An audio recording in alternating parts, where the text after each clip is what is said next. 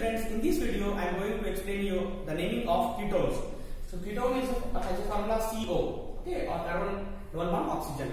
So in the both sides of this ketone, alkyl groups are there. So it is generally represented as R, C, double bond O, R. First member of R can be minimum first one carbon, right? So first member is what? CH3, C double bond O, CH3. Here we have to count the total number of carbon atoms. So just 1, 2, 3. 3 carbon atoms are there. So we are writing what?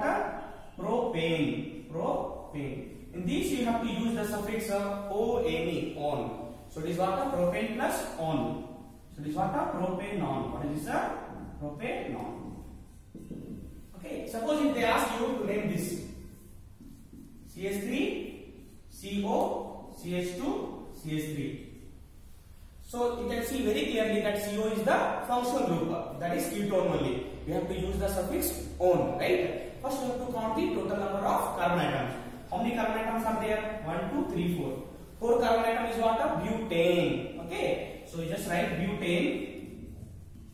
In the butane you have to just remove this E, add on. So what is this? Butanone. What is this? Butanone.